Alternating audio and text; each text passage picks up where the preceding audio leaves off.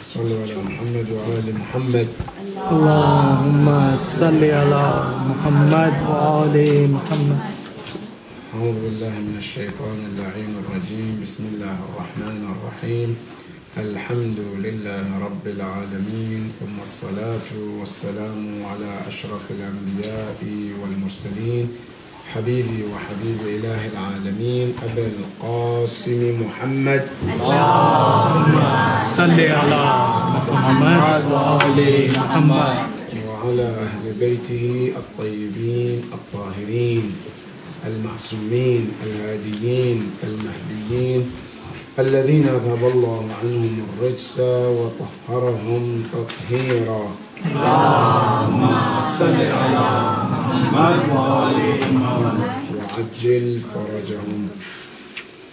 قال الله سبحانه وتعالى في كتابه الكريم: أعوذ بالله من الشيطان الرجيم. بسم الله الرحمن الرحيم. إنا هديناه السبيل إما شاكرا وإما كفورا. صدق الله العلي العظيم. اللهم صل على محمد وآل محمد. This evening our topic is a question that was posted about whether we as human beings, do we have free will or we don't? If we do, what are the evidences from the Quran or Hadith or intellect? If we don't, what are the proofs? And before I proceed, let me say that this topic is very, very hard topic in Aqa'id. Very, very important debate among our scholars. So as we try to present, I want us to open not only our eyes, also our heart and mind to hear the evidences and also the proofs from all the school of thought, inshallah. This topic, as we mentioned in Aqa'id, the way they put the question is this: هل الإنسان مخير أم مسير? That's the question. هل الإنسان مخير أو مسير?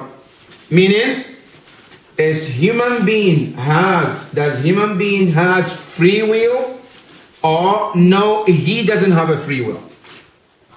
That is the topic. Before I proceed to the answer, whether yes or no, let me say, when this question is posted, whether human being has free will or not, there are three different schools of thought, three opinions about this particularly question. The first opinion about this are a group of Muslims who they are known in Aqa'id, they call Al-Mujbira or Al-Jababira. It's the same name but different words. They are called Al-Mujbira or Al-Jababira. This group, when they were asked this question, they said they believe that human being has no free will. As a matter of fact, according to their opinion, they say whatever we do in this world is Allah's work, not you and I. You and I, if you decided to do your namaz today, it's not your decision, it's Allah's decision. If somebody decided today to go and steal somebody's money, it's not his decision or her decision, it's a decision of Allah subhanahu wa ta'ala. But bear in mind, these people, when they say this, don't think that they don't think or they don't have any proof. Inshallah, I'll give you some of their proof from the Quran, which also makes sense. But among the sense, there is sense, alright? Somebody smart, there's somebody smarter. So they have their proofs, but there are powerful proof over what they have. Right? So they say that whatever you and I do in this world is not your choice or my choice. They say it's Allah's opinion and the choice and you and I have nothing to do with it. They have from the Quran in Surah As-Safat. This is the proof from the Quran that there is one ayah Allah subhanahu wa ta'ala said, Wallahu khalaqakum wa ma ta'malun. Allah created you and created what you do. So Allah stated that Surah As-Safat, that He created you and created what you do. Now you drink water, Allah created it. So why am I to be blamed? If I go to the school and learn something, it's not my choice, it's Allah's choice. Everything that you do is not about you, it's about Allah subhanahu wa ta'ala.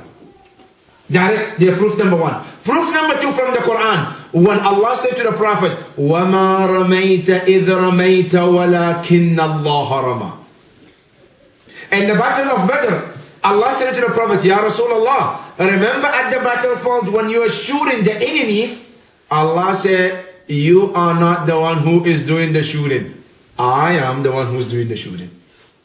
So if Allah is saying, وَمَا رَمَيْتَ, remember when you were throwing those arrows at the enemy, Allah said, وَمَا رَمَيْتَ, you didn't throw. وَلَكِنَّ اللَّهَ رَمَى. Now actually in the battlefield, who was throwing? Rasulullah. But Allah said, this action is not your action, it's my action. So that indicates that we don't have free will. Whatever we do is Allah's work and it's not us. That is proof number two from the Quran. Now from the hadith wise, also there is hadith that is quoted that as soon as a woman conceived a baby, immediately Allah writes 4 things about that baby. Immediately. As soon as Allah subhanahu wa ta'ala started the creation of that baby, 4 things is written. And these 4 things, he or the mother or the father has no hands in it. It's all Allah subhanahu wa ta'ala's word. Number 1, the first thing Allah writes about that person is to write his deeds, a'mal. Sa'idun am shaqiyun. That's the hadith. That if the person, Allah decides, do I want him to be a good person? Then Allah makes him good person. If Allah wants him to be a bad person, then it's wrote that he is a bad person. It's not his choice, or the mother, or the father. It's Allah's choice. That's number 1, Allah writes about him. Number 2, then Allah writes about his rizq, sustenance. What is he going to eat? What is he going to give? What comes in to him? What does he lose? Every single detail. From the day Allah created him till the day he dies, Allah writes every details about his rizq. That is number 2. Number 3, then Allah writes his ajal. When will he die? Because this is one thing that Allah subhanahu wa ta'ala writes it down. You and I have we have nothing to do with that. Allah is the one who writes how many years you will live, how many months somebody can live, how many weeks. It's all His hand. Then Allah writes everything about the ajal of that person. That is number 3. And number 4, then Allah writes good and bad that will happen to that person. Khair and shar. What good thing will happen in your life? What bad will happen in your life? Allah writes all these details, and you and I have no saying in this whatsoever. That is from the hadith 1. So in this regard, there are some ayahs and then some of the hadith also which indicate that we as a human being, we have no free will. Whatever we do is Allah subhanahu wa ta'ala's word. That is proof number 1.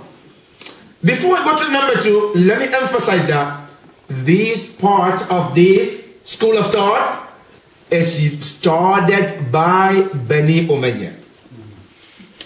Bani Umayyah, the Umayyads, they are the ones who planted the seed of Al-Jabr. Why? Because they want control. How does it relate with control? Now listen careful. If they say this, that Allah does everything, right? Now, they kill Muhammad, or they kill Ali, or they put him in the prison. Can you blame them? No, because Allah is the one who does everything. He is the one, if he kills somebody, Allah made him to kill him. If he imprisons somebody, Allah made him to put him in prison. So, can you blame him for doing something that Allah asked him to do? No. So, for that matter, they have all the right and all the privilege to do whatever they do, and nobody has any right to ask them about why and why to do this. That is the reason why this started. And you can see this after the tragedy of Karbala. That when Imam Hussein alayhi salam, after his shahada, when they brought the family of Imam Hussein alayhi salam to the castle of Omar bin Sa'ad, to Ubaidullah bin Ziyad, as soon as they entered, he started to ask them, what are those people? What are their names? Right? And they got to Imam Zayn al-Abidin. They said, what is his name? They said, Ismuhu Ali. He said, Ubaidullah bin Ziyad, he said, أَوَلَيْسَ قَدْ قَتَلَ اللَّهُ عَلِيًّا? Isn't Allah already killed Ali? Now listen to the question. Isn't Allah killed Ali? Imam Zayn al-Abidin responded, he said, كَانَ لِي أَخًا, I had a brother, Ali al-Akbar. قَتَلَهُ النَّاسِ, he was killed by people. See, he was saying that قَتَلَهُ Allah, Allah killed him. But Imam Zayn said, no, don't ascribe the killing to Allah, but ascribe him to people. That is why, to tell people that no, we are not bad as you think. Whatever we do is Allah subhanahu wa ta'ala's job. That is from the Bani Umayyah. Now, the same, similar to this question, was also said by Yazid in his castle too. That when they took the Ahlul Bayt alayhi salam to the Damascus, as soon as they entered the castle and they were seated, Yazid, la'natullah alayh, when he came, the first thing he said, Ya to Zainab, Ya Zainab, didn't you see how Allah treated your brothers and your families? That's what he was saying. Then Zainab salamullah, she responded, she said, Wallahi ma ra'aytu illa jamila. I didn't see except beautiful. Whatever he does, Allah does is beautiful. And said, then she continued. She says that those who got killed, هؤلاء كتب الله عليهم القتل فبرزوا إلى مضاجعهم. Allah meant them to be killed those places, and that happened by through the hands of people like you. Indicating that, yes, Allah knows that this will happen, but the ones who did the actual action is you, Yazid, and your people. So Bani Umayyah, they emphasize all years along, always trying to talk about Jabr, so that way they can get the chance to do everything that they want and nobody should question them. And up to date, they have some hadith in Sahih Bukhari and Sahih Muslim indicating about this. That if Allah choose any leader, whether the leader is adil or fasiq, you have to be quiet because Allah chose him and not you. So the leader, he's killing, he's doing injustice, don't even open your mouth. Don't you read in the Quran, Allah said, يُؤْتِ الْمُلْكَ مَنْ يَشَاءُ, he gives the kingdom to whoever he wishes. Allah made him king, and that's how it has to be. And you and I, all we have to do is what? To surrender and listen to them. That's it.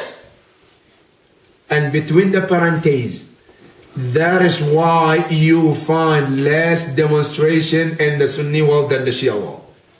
Because of this belief that everything the leader does is what? Is a choice of Allah and nobody should complain about. That is school of thought number one. And they are called Al-Jabriya, Al-Jababira. That's number one. Number two, they are called Al-Mufawwada.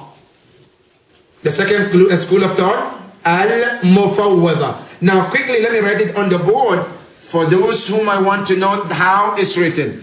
The first group number one, is called Al-Mujbira or Al-Jababira.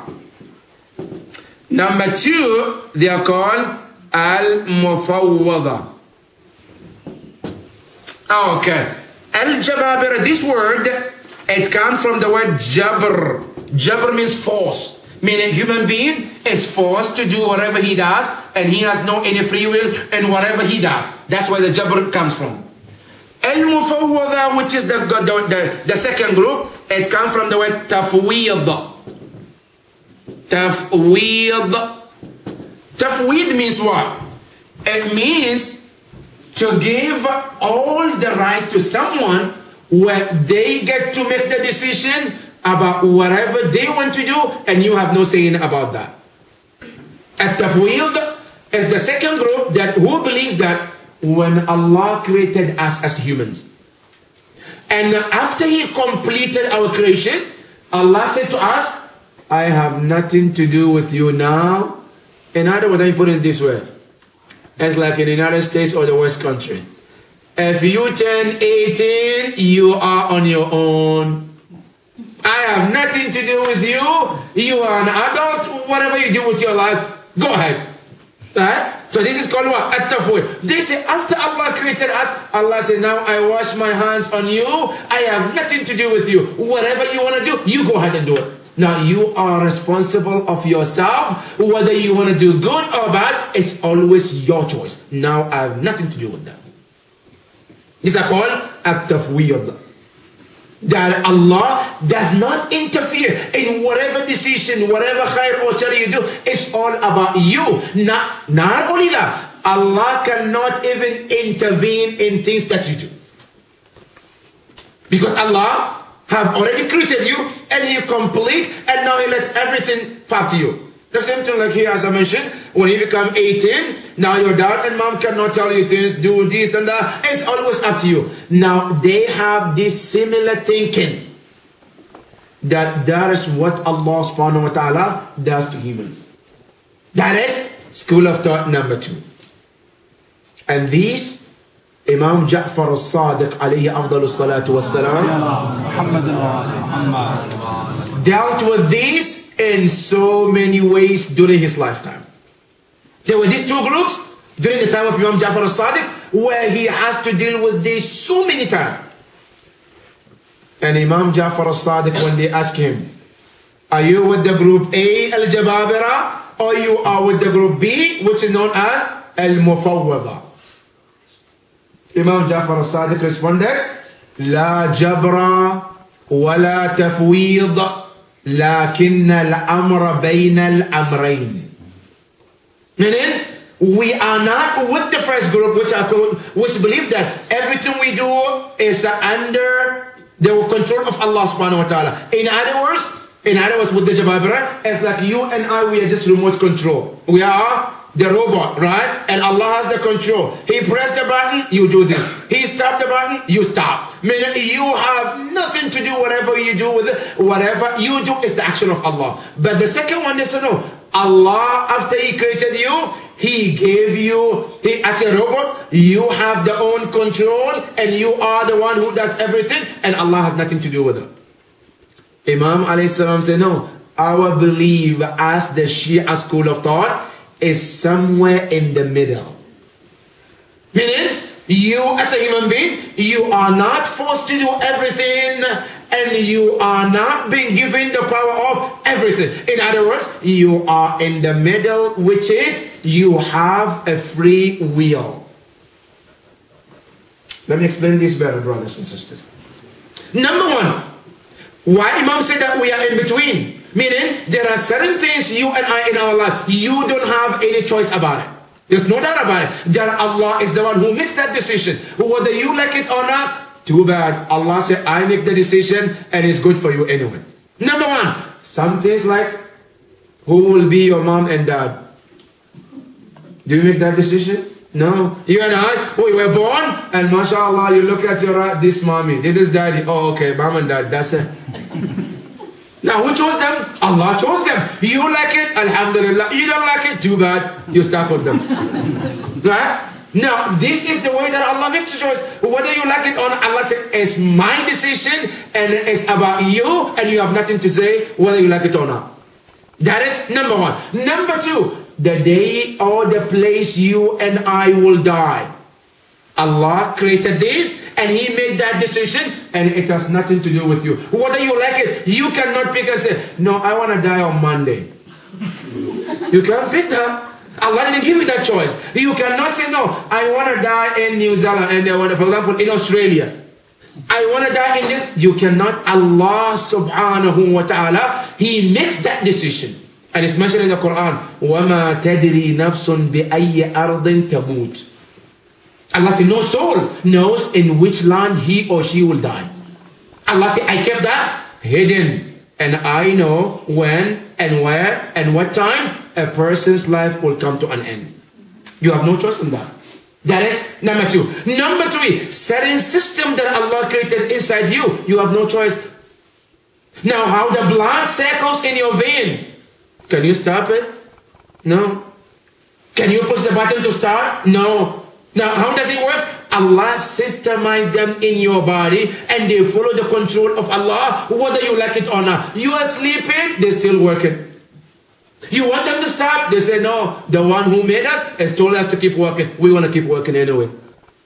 Anytime you want them to do something, they've already been systemized and they have to follow Allah's order and not your order. And you have nothing to do with that. You have no choice about it. That is in terms of certain things. So certain things, Allah didn't give you the option, but certain things He gave you the option. Now what are those that He give you option? Your actions that you do, you have all free of will. You have the free will to do that. Anything that you do, anything that we do as a humans, Allah subhanahu wa ta'ala said, I gave you that right and you have the right to do anything that you want under your control and you are responsible for your action. Number 1 of those actions, when you're hungry, you're responsible for your action. Number 1 of those actions, when you're hungry, you feel like eating, what do? You eat. When you're sleepy, you feel like I'm tired, I need to go to bed. It's time to go to work. You decide your own to go to work. Nobody tells you, nobody forces you, it's your own choice. Now to prove our free will, I'm going to use 3 ways. 1, the hadith. 2, ayahs of the Quran. 3 is the logic. Because in the Shia school of thought, always our reasoning is based on 3 things. 1 is the first and the foremost is the Quran. Number 2 is the hadith. And the hadith coming from the Prophet or from the Imams. Number 3 is what? Is the logic and the reasoning. Now let's go to the Quran and see. Is there any indication in the Quran that every one of us has free will or not? Of course there are. There are so many ayahs in the Quran where Allah clearly indicates that we have free will. Ayah number 1 in Surah Al-Dahr. Surah Al-Insan. Allah subhanahu wa ta'ala says, Inna hadaynahu sabil. We guided a man to the 2 paths. Imma shakiran wa imma kafura. That he can choose either to be what? The path of being grateful to Allah subhanahu wa ta'ala, or to choose the path of becoming ungrateful to Allah. Now becoming ungrateful indicates what? Indicates about your free will. Because if you don't have free will, you cannot choose between the 2 of them. That is why angels, when Allah created them, they have no free will. Angels, they cannot say to Allah, no, I don't want to obey Allah, or I don't want to do my salah. Angels, from the day Allah created them, they have to obey Allah in every small and big, and they have no free will. And Quran indicates that Allah subhanahu wa ta'ala say about them, La ya'asuna Allah ma amarahum. Allah subhanahu wa ta'ala said they do not disobey Allah. They cannot disobey Allah, because that's how they were created. But human being, you and I, we have the free will. Sometimes we can say no to Allah, and sometimes we can say yes to Allah.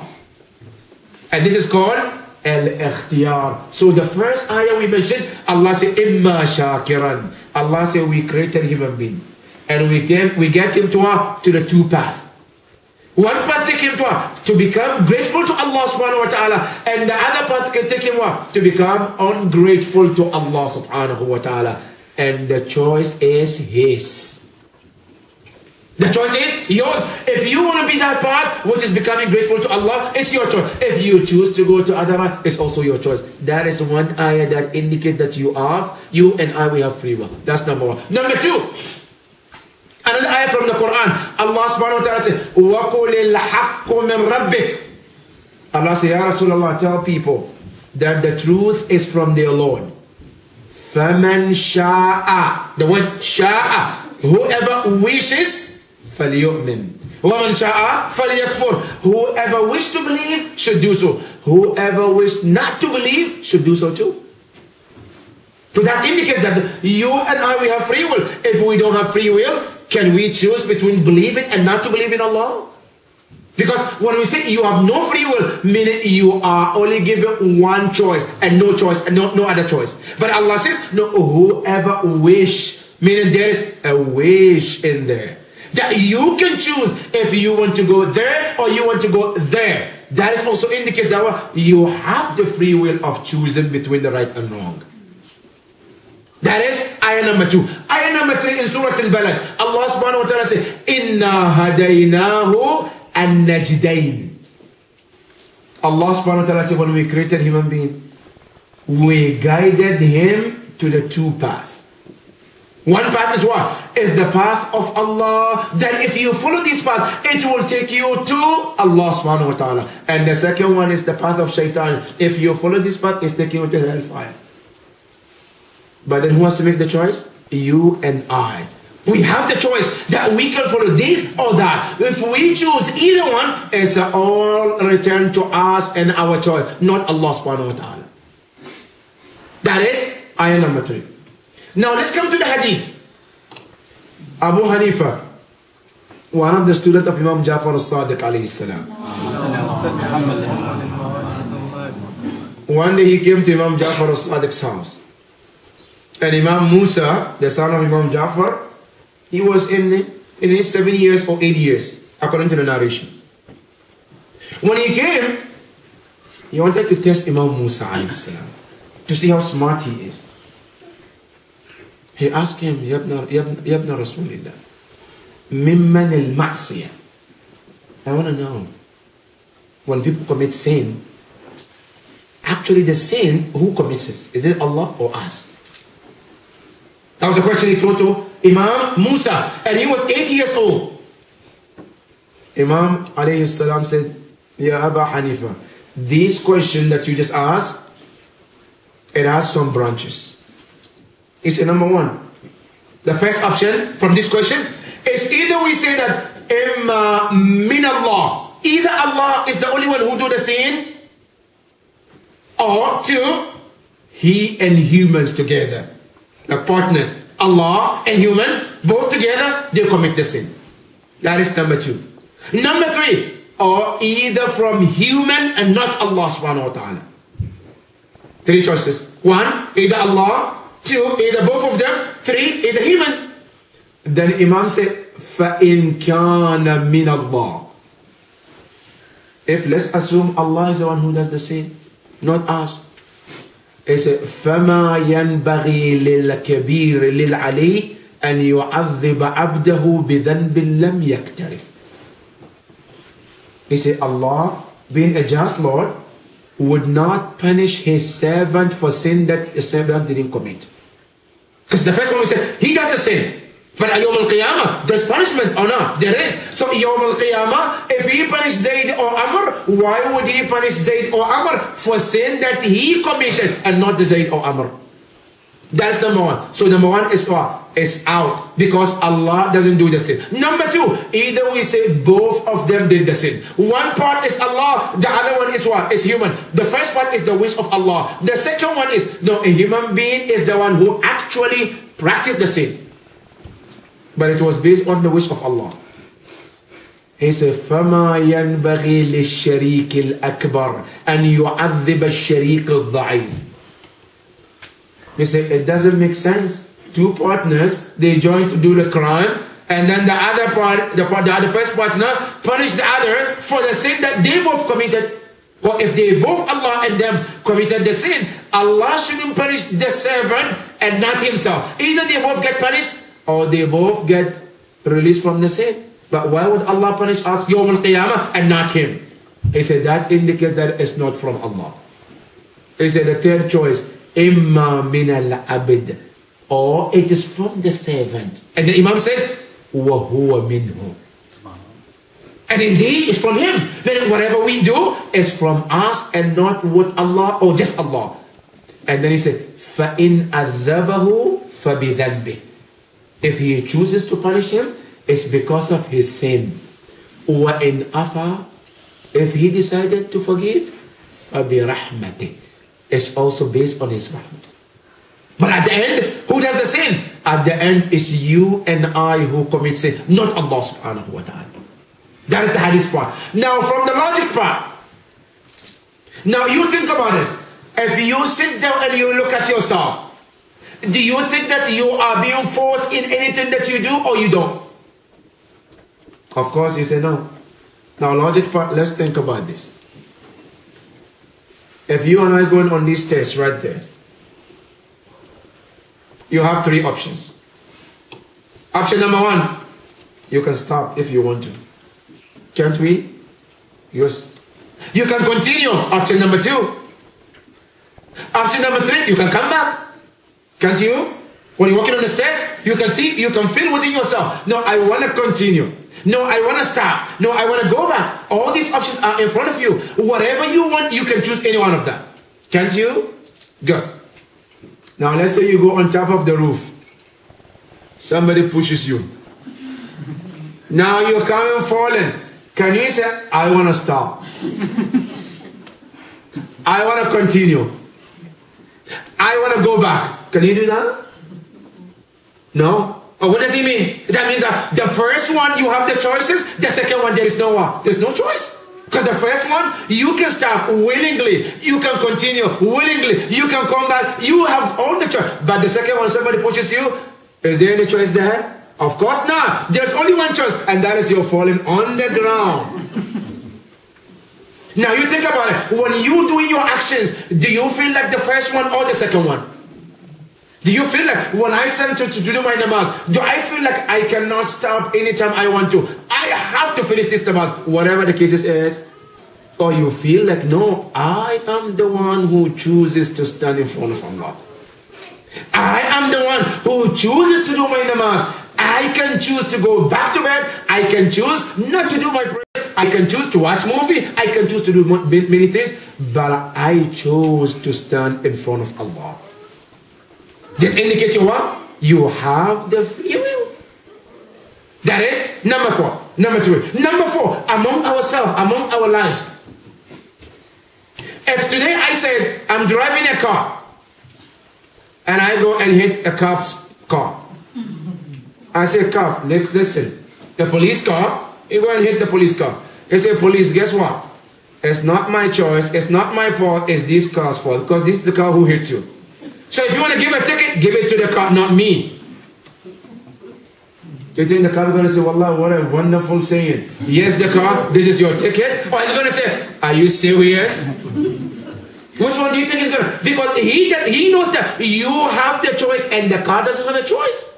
Because the car turns in any direction, you choose the car to go. So even if the car hits, yes, the car did the hitting, but the choice of taking it left or right is in whose hand? It's in your hands.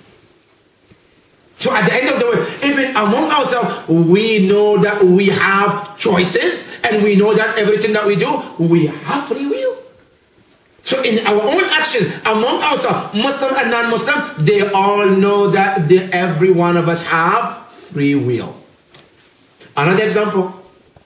Sometimes you're sitting. Somebody comes, mashallah, and kicks you. Not you, inshallah, they kick somebody else. Right? Now you see them willingly, they kick. And then they say sorry. And then they kick again. And then they say sorry. And then they kick again. And then they say sorry. Are you going to accept that this is not their wish? Are you going to accept that? Or are you going to say, no, this is not a joke. Now let me show you how you can be sorry. Let me teach you how hard I can hit so you can feel how painful it is. Right? Because you know that when he hit 1, 2, 3, it's by choice. But if somebody falls from the up and fall on you and he say, I'm sorry, do you know that he has no choice or no? The first one when he falls, you know this is not his choice. It's something that happened beyond his control. But the second one, when he takes his hand and hit, you know that this is by what? By choice. So the first one, when he falls, which is out of his control, you don't blame him because he has no control over it. But when he kicks with his hand, you know that no, this is what is by choice, so he has to be held accountable. That indicates about what? About free will. Now, moreover, logic part. If we say people they don't have free will, you know what that means? That means sending prophet and imam is useless. Think about it. Why? Now, what is the point of sending a prophet? To come and show us the right thing and the wrong, right? Now, if Allah already created Zayd to be bad person, Amr to be good, what's the point of sending the prophet to change them? He cannot be changed. Because the point of sending the prophet is to come and show you the path. So if you're making the wrong decision, you can change to go to the right decision.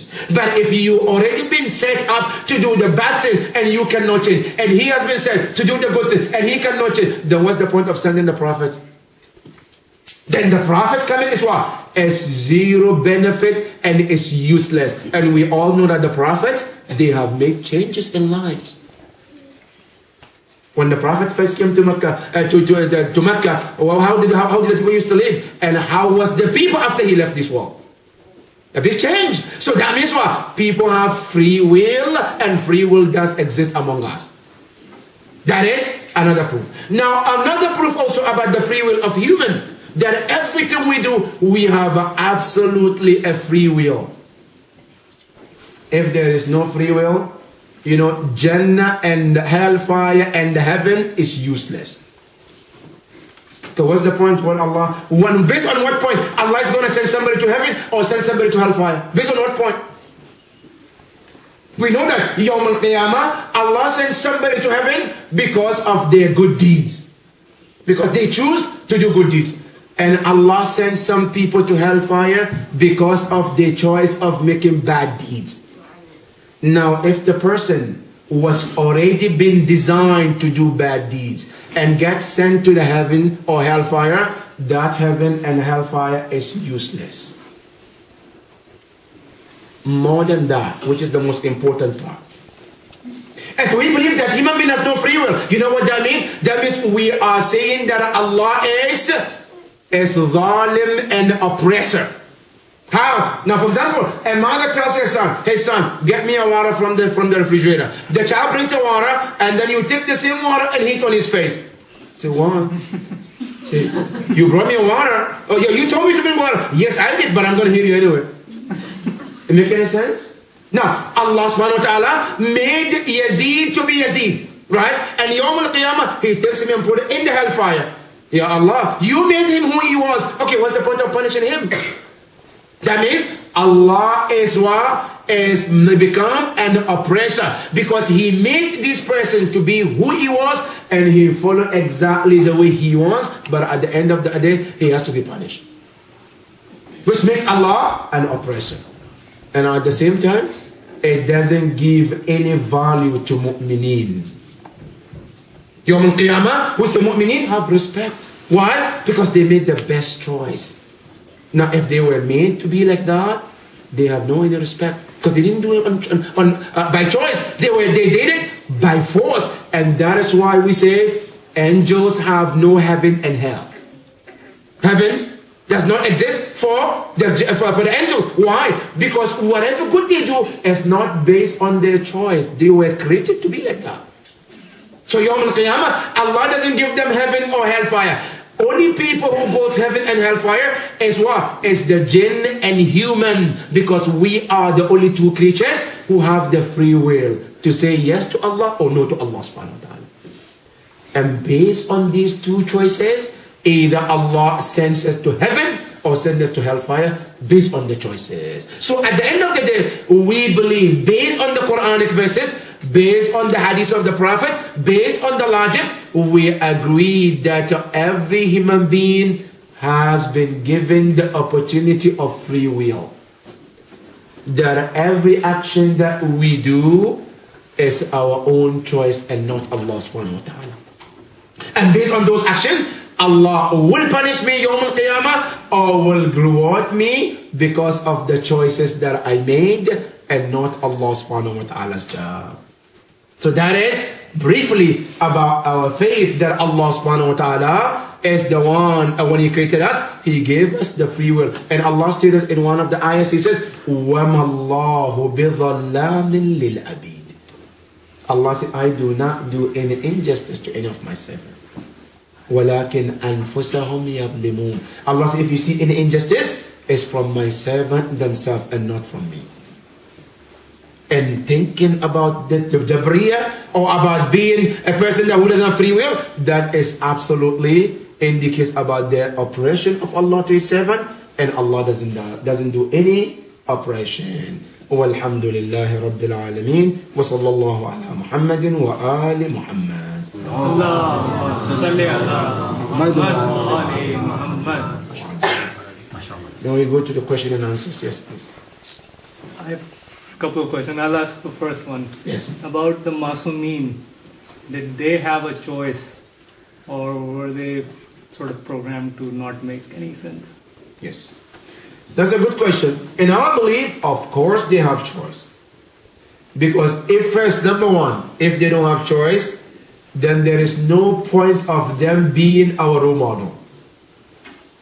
They are role model because Islam tells us that they are like you, but they did as great as they got, so learn to become like them. But if they already programmed and they have no choice, they do whatever they did because of the way they were created, then how can I become like them when I'm not programmed like that? So automatically, our Imams, they have, and the Prophet, they all have free will like you and I. And they chose to follow the teachings of Allah as high as they can, and they became who they are. So yes, our Imams and us are on the same level, and they are also humans with the free will, and they can choose to do the right thing or the wrong thing. But what did they do? They closed the door of the bad deeds and kept the door of obedience of Allah open all the time. But then it brings us to the question that yes. Masumeen are infallibles. They cannot make any mistake. They were created from the Nur of Rasul Khada. So how can they? How can we even think of them in human body? And I mean, how can we? I know this is something that has always kind of puzzled me, that at a time of grief, we always say that Imam Hussain, look at Imam Hussain and his family, right? But it's very difficult to connect when we know that they were Imams, they were created even before the earth, solar system or anything, you know. They were there before anybody, right? Like Rasul Khuda, they were created from the Nur of Rasul Khuda, right? Yes. So how can we say that they had the free will and they kind of they did not choose to do bad evil? They were not created to choose to do bad things. And then again, it again brings to the second question that how can we relate to them bad things? And then again, it again brings to the second question that how can we relate to them when they were Nur? Good question. Number one, our prophets and the Imams, they were created like any one of us with the free will. They were created that if they want to do bad deeds, they can. Adam alayhi salam, didn't he disobey Allah at one point where Allah sent him out? If he wants, he could. Yunus alayhi salam, didn't he get swallowed by the whale when he did go against the will of Allah at some point? Also Ibrahim al-Khalil, most of the prophets, if they want to, they can. See, we have what we call, what you talk about is called isma. Al-isma means infallibility. But let me tell you this, the word isma in Arabic does not have a proper translation in English. When you look at the dictionary in English, infallible means what? Somebody who cannot commit sin. But that's not what isma means. No, our Imams and the Prophet, they can if they want to sin, but they chose not to sin. The word isma for the angels, yes, it means infallibility. Because when we have isma, it has two types. There is isma ikhtiyari and isma jabri, the word jabr. Somebody cannot commit sin like the angels. The angels cannot wake up and say, today I don't feel like doing tasbih of Allah. They cannot. Because they were programmed not to disobey Allah subhanahu wa ta'ala. That is the angels. But our imams and the Prophet, they were not programmed like that. They were created as humans. They can sin if they want to. That's why the Prophet, they ask him, Ya Rasulullah, the shaitan comes to you like he comes to us? The Prophet said, of course he does. But the difference between me and you is that my shaitan has surrendered in front of me. In other words, he has reached to the cruise level where shaitan cannot cause any turbulences for him. But for you and I, we haven't reached there, so he can cause a lot of problems for us. Sometimes even divert us from the right path. But the imams and the Prophet, yes, they are. They have the free will. And if you read in Dua al-Nudba, it's very clear. Allah stated that in Dua al-Nudba, where Allah is talking about the imams. He said, remember when you chose them. In Alam al-Dhar, Allah chose them, right? But then Allah took commitment from them. That would you obey me? And we took from all of us too. Don't take that just them. All of us. But what did we do? Some of us say, yeah, we think about it. Some of us, yeah, we do it. Some of us, I'm not sure. Some of us, sure. And these are the Prophet, the Imams. That immediately, in the dua they mentioned, it said, إِذْ شَرَدْتَ لَهُمُ الزُّهُدَ فِي أَعْلَى هَذِهِ الدُّنْيَا وَعَلِمْتَ مِنْهُمُ الْوَفَاءَ بِذَلِكَ. When they gave you the commitment, and you knew from the beginning that they will fulfill their promise. So Allah knew from the beginning that these people, whatever they give their commitment, they will stick to it. They will obey Allah subhanahu wa ta'ala. So they have the free will, but they are able to overcome that negative part, which is the sin, and obey Allah subhanahu wa ta'ala. And every one of us, when we say Isma comes in different level, by the way. It's not just one level.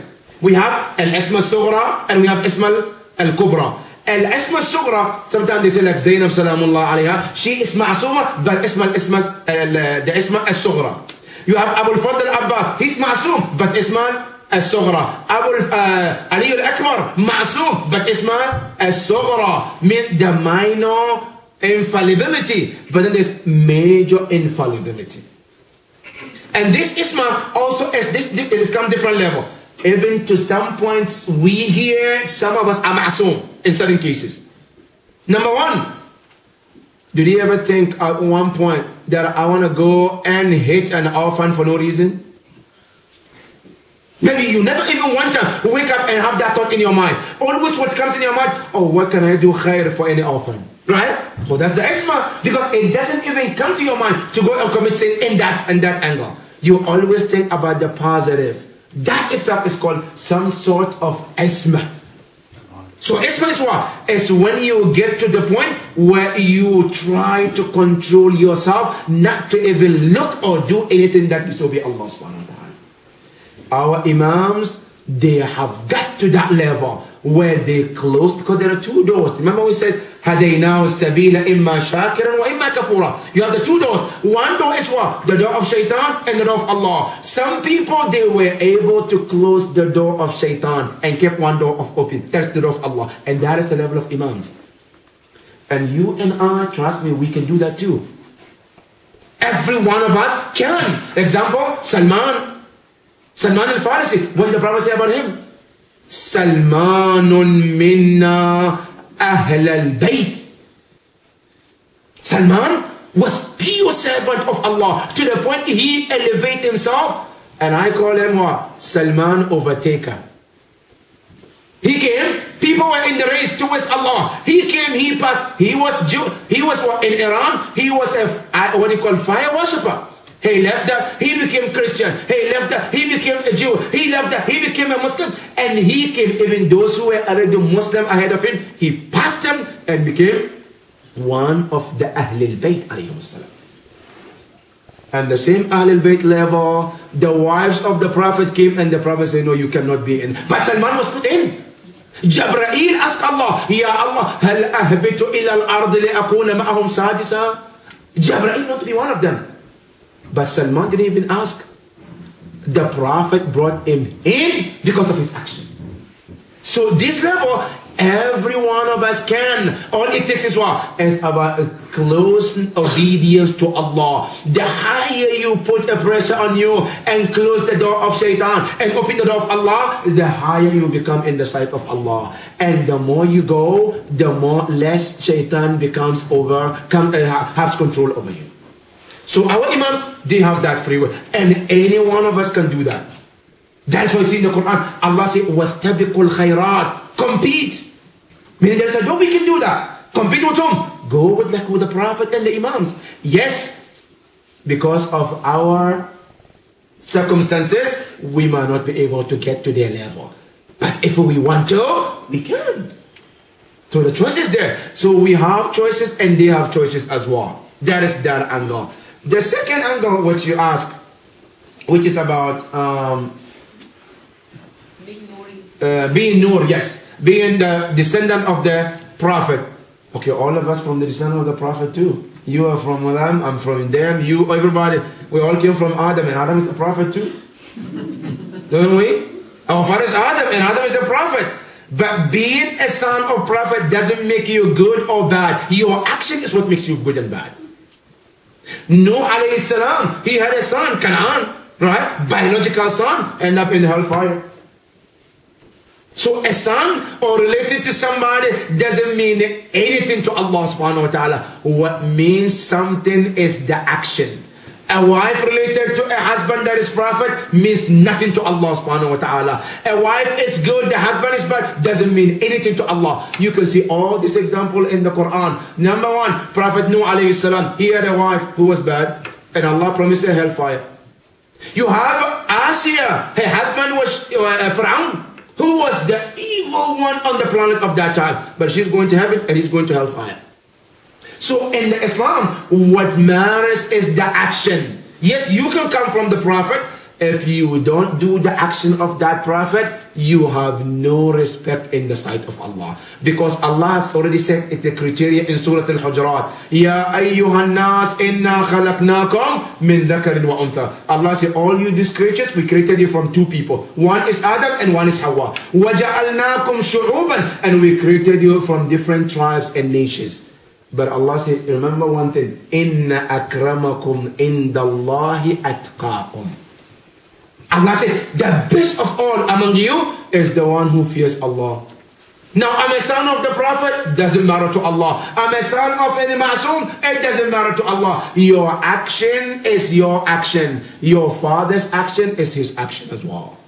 So the bottom line is that even if you come from the Prophet's side, as long as you're doing the job of the Prophet, yes, you get what? You get closer to Allah subhanahu wa ta'ala. So yes, the Prophet and the Imams, they were created from the nur of Allah subhanahu wa ta'ala. But they have all that high level that Allah mentioned in the Quran. But this is not because of their nur. It's all because of their action. Now listen to the Quran. What did Allah say to the Prophet? In the Quran, Allah subhanahu wa ta'ala says, Ya Rasulullah, وَمِنَ اللَّيْلِ فَتَهَجَّدْ بِهِ نَافِلَةً لَكَ. So, Ya Rasulullah, when the night comes, wake up. Do what? Do the nafilah, the night, the namaz shab, the night salah. He said, Asa an yab'athaka. Allah will raise you to the level you will be pleased with. So that means him becoming a nur from the beginning is not enough. You have to do something. Action. You have to do the salat al-layl. Allah says, Ya ayyuhal muzammil, qum al-layla illa qalila. Stand up and do your namaz at night. Okay, he's a nur. Allah will say, okay, you from the nur, don't worry about it. Sleep, inshallah, coming, your ticket is ready to go to heaven. No, Allah didn't say that. He said, you have to. Our Imams, our Imam Ali, Imam Hussein, the night of Ashura, what did he say? When they wanted to attack, he said, no, don't attack us tonight. We want to do what? We want to do namaz, read Quran, and get most of it before we go to Allah subhanahu wa ta'ala. Imam Ali, Imam Jafar, the night of his Shahada, what did he say? He said, I want to read Quran, and he told all his companions and his family, he said, anyone who comes Yawm al-Qiyamah doesn't take his salah seriously, he said, he has no shafa from us. So the bottom line is what? It's action, action. And that is why even in the Quran, any place Allah says, الَّذِينَ آمَنُوا وَعَمِلُوا الصَّالِحَاتِ. They believe and they act upon it. Action is the foundation in Islam. Whether the person is a mu'min or a kafir, or whether the person is a prophet or is not a prophet, the bottom line is the action that the person does between them and Allah subhanahu wa ta'ala. Okay. Yes. I'm sorry. There was a question from me. I have a question just about yes, the same topic. Yes, so just a comment. Yes. You mentioned this supplication of Tuesday last time. Yes. Narrated by Imam Zainul Abidin. Yes. There's a very beautiful verse in that which says, Allahumma aslih li deeni fa innahu ismatun amri. Correct my deen because it brings ismat to my action. That's right. So I think we have all the... Absolutely. Absolutely. And let me say this. See, our actions in ilm al-irfan and akhlaq, they mention that our actions, any action that we do, good or bad, it comes in 3 stages. Stage number 1 is called al-hal.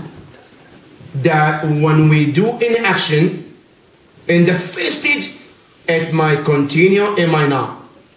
And then sometimes it might continue, it might fade out, and that's it. It's gone. Number 2 is called al-ada. The same action, if you continue to do them, they become like a custom to you. Whether it's good or bad. Now, as you continue to do the same action over and over and over, then it changes to become what we call malaka.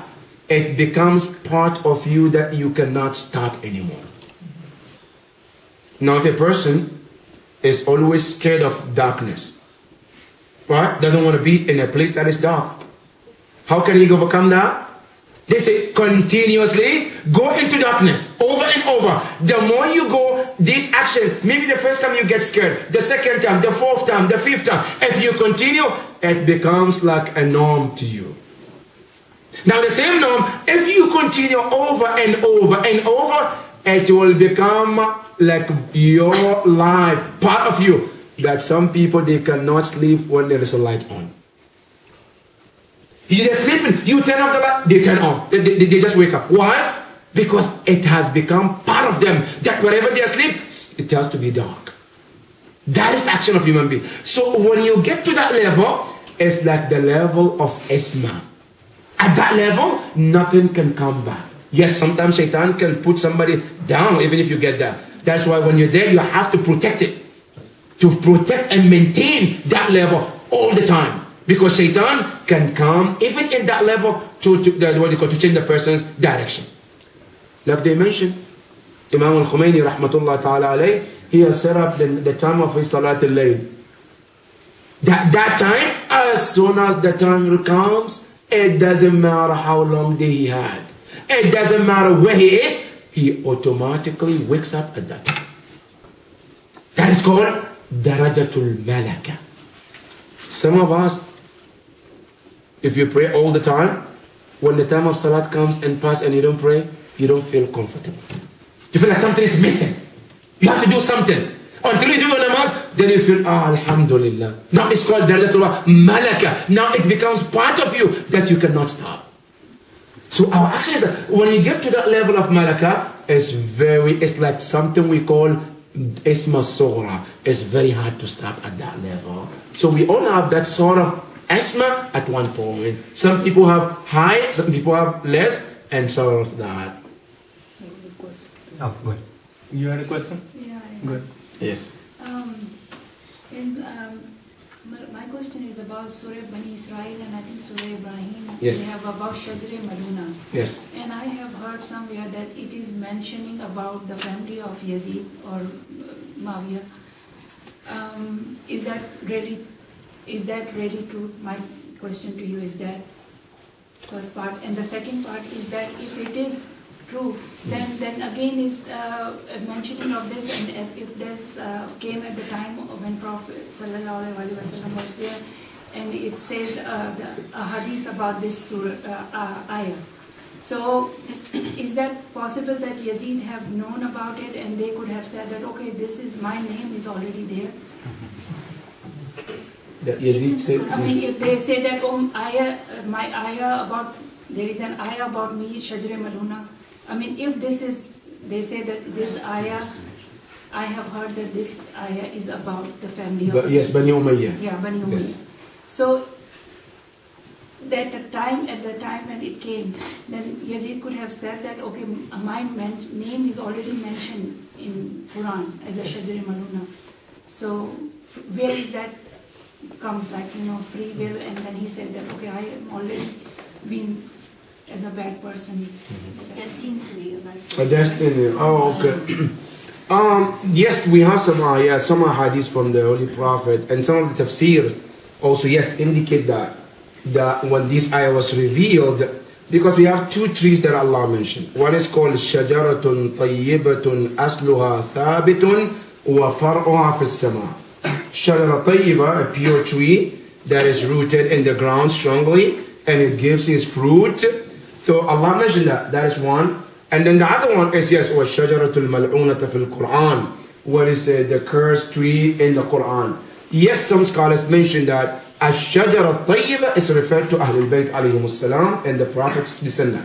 The second one, yes, they mentioned that, yes, is about Bani Umayyah.